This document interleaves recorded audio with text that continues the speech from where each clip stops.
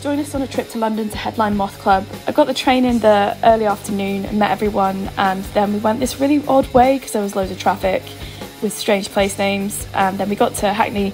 We were pretty late, to be honest, which was annoying, but we did our sound check and we got some food, and we also did an interview with Boo TV, which you'll be able to see soon. We caught the support bands. They were called Gag Salon, Congratulations and Snakes, and I highly recommend you check them out because they were amazing. And then we did this like weird warm-up, which we don't normally do, but yeah, it involved like high kicks and wrestling.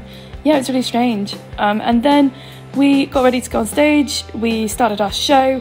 We had a really awesome set. The crowd really were amazing, and for some reason my bag was on the middle of the stage, so that was a bit weird. But we played loads of old songs and new songs, and everyone dug it, and it was really great.